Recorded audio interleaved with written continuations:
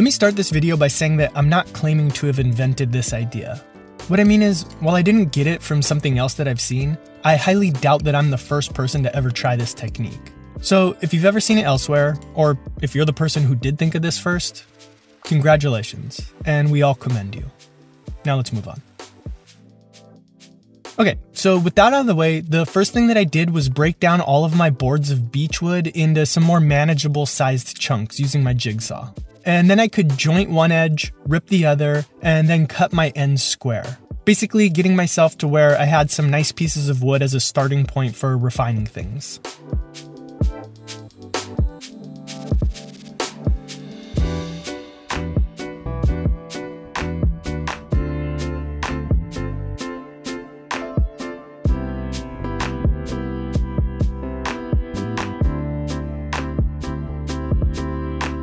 Now, I was hoping that by cross-cutting and ripping my individual pieces, I would remove most of the curvature in them, and I probably did. But it turned out that there were a few pieces that were still a little bit more bent than I wanted, so I ran those pieces over the joiner a couple times, and then I could plane everything to their finished thicknesses.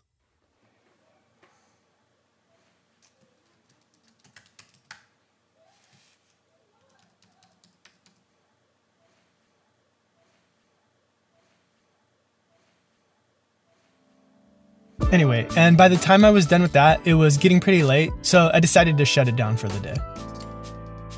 And while I'm sleeping, let's quickly go over the design so that you have a better idea of how things are going to look moving forward. So because this piece is more about experimenting with a technique, I decided to make the table heavily based off of another one of my designs, the spider coffee table. So it's basically just a square version of that. The table is going to consist of 7 pieces total, 4 identical legs, 2 almost identical stretchers, and a glass top. So really we only need to make 3 unique pieces. 2.5. Okay, fine, 2.5. The next morning I grabbed my blanks and began refining them, and I started off with the stretcher pieces. Now back when I had ripped these, I had made them their finished widths, so next I had to mark out what their finished lengths should be. And after that was done, I could grab my template and trace out the curved detail shape that they would have along their top edge. And actually, let's go back in time for a second to talk about those template pieces, since those are pretty important.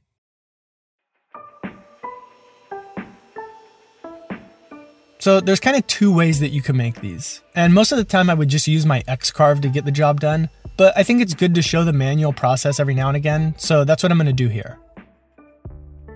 Next, I basically just look at my original drawing and reference where various angles start and end and try to copy degrees if possible. Basically just do my best to translate my drawing into a real life piece of MDF. Nothing really too technical. Next, I'm going to use my Rockler crosscut sled, tapering jig, and some sanders to get my templates finalized.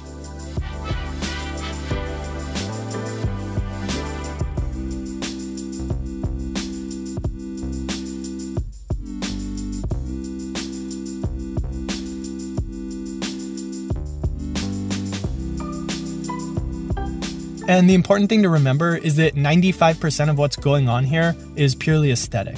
Like really the only thing that matters with these particular templates is this joint right here. And to get that just right, I'm going to actually put the templates together, and if it's not perfect, I'll just sand it a bit to make it perfect. And once I'm satisfied, I can start using them. All right, let's go back to the future. Great Scott!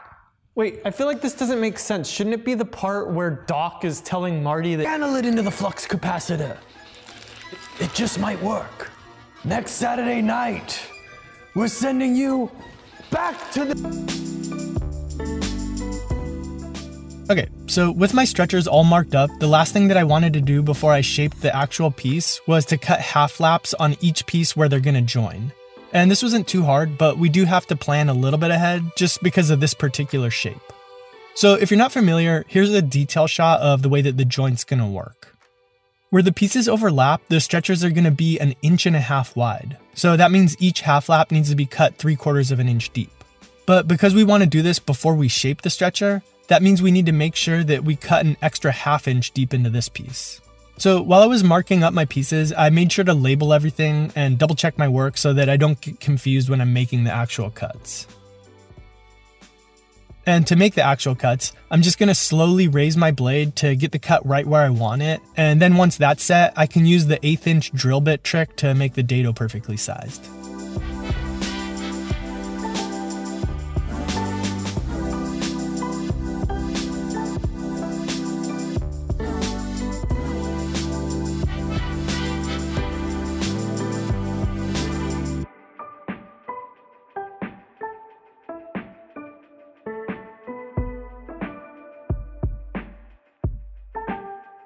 Once everything looked good, I repeated this process again on the other stretcher, and then I could test fit them.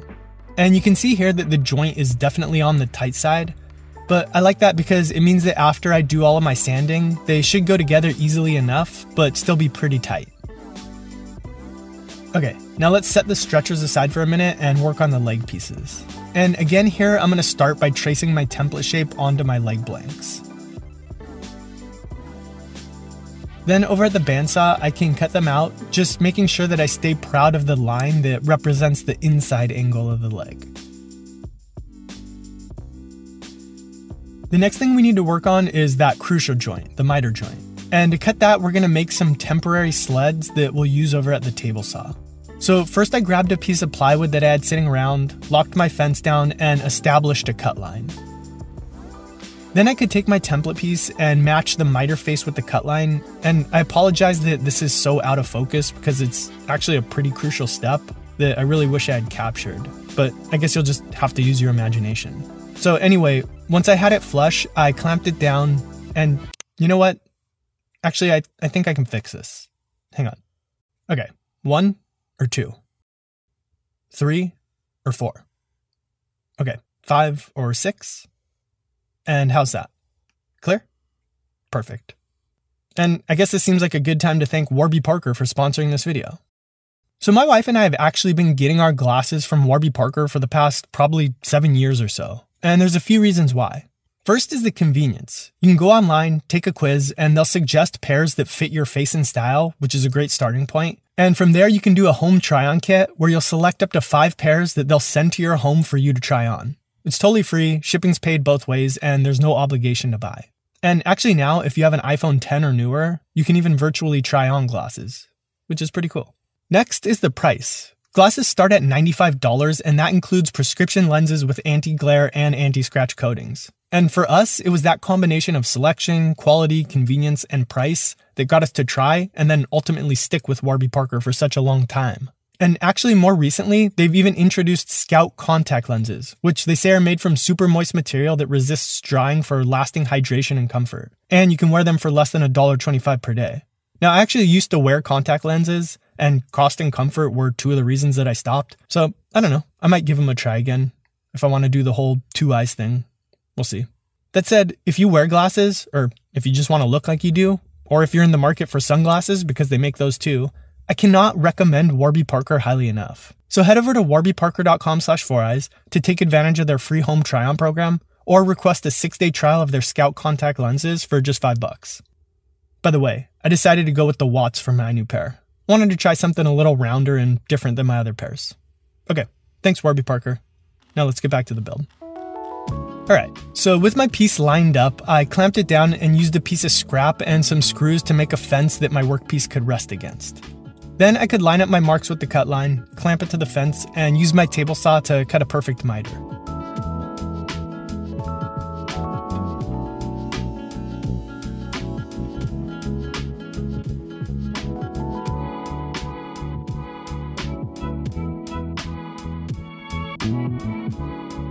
After that, I could repeat this cut to make miters on the other 3 ends of the stretcher piece, and then pretty much do the same thing to the leg pieces. Only there I'd have to make cuts on both ends, for where the miter faces and for where the leg's gonna hit the ground.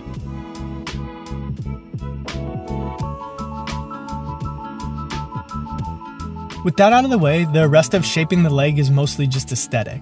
The joints and mating faces and all the business ends are done. So next I took my stretcher piece over to the bandsaw and again trimmed proud of the line.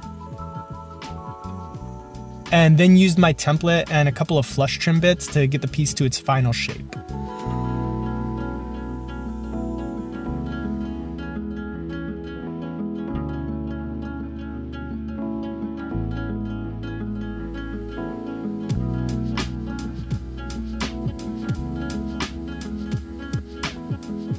Finally, once I was happy with everything, I could glue up my miters. And this is where we're going to start getting into the more experimental part of this build. So you'll notice that I'm not using any jigs for clamping pressure, I'm not reinforcing the joints with any dominoes or dowels or splines. I'm literally just putting glue on the miter faces and sticking them together with hand pressure. I just want the joint to look good, and nothing else at this point. Not worrying about strength really at all. After the glue had dried for a day or so, I could get to work on the epoxy lock and joint reinforcement, or whatever I called it. But anyway, the basic idea was this. Make a joint, don't worry about the strength, and then cut a shape into it and fill it with epoxy for looks and to reinforce it. And you could cut this manually or with a CNC. But for my purposes, I'm going to use a CNC. More specifically, my X-CARVE. So here you've been seeing me model in my first idea, which is basically like a butterfly or bow tie.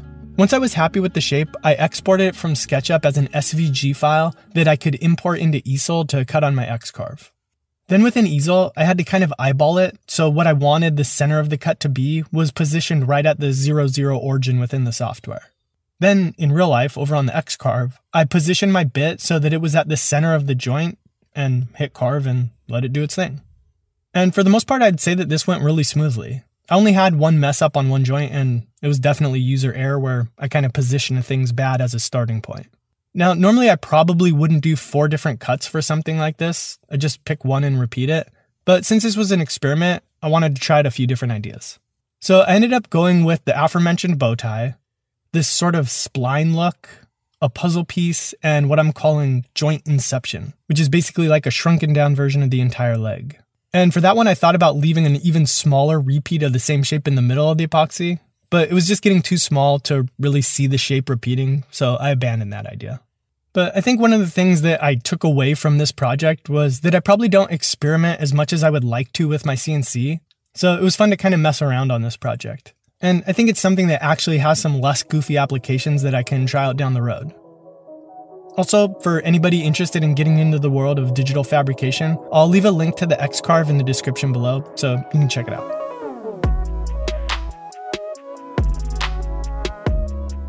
Okay, the next step was to pour the epoxy. But before I did that, I made sure to spend some time doing a really thorough job of taping up everything, because I did not want it to leak. And once I felt like that was good, I used TotalBoat Thickset, which is their deep pour system. And this is the same stuff that I used on the crayon table and the splinter console. And whenever applicable, I'd say that this is my favorite epoxy to use because for whatever reason I don't get any air bubbles with it, and it just seems to dry the clearest in my eyes.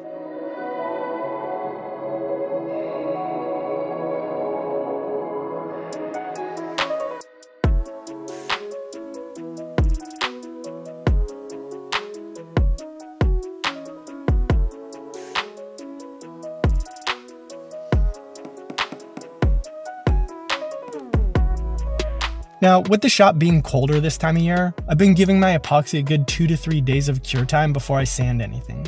So pretty much I just let these guys sit for Christmas and then came back and sanded everything flat using some 80 grit and a little elbow grease. And then from there, I proceeded to sand up through the grits to 400 and then did a little polishing as a final pass. Now, like I said earlier, this project was very much an experiment.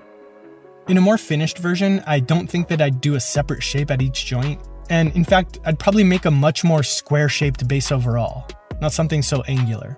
That way the joints could really be the star. And for those reasons, as a finished piece in a vacuum, I'd say that this is probably not my best work. But as an investigation of this technique, I'd call it a success. As for what'll become of this piece, well, I think it's proven its point, served its useful life, and can rest easy knowing that its sacrifices will certainly lead to bigger, better things. And for that, we commend you.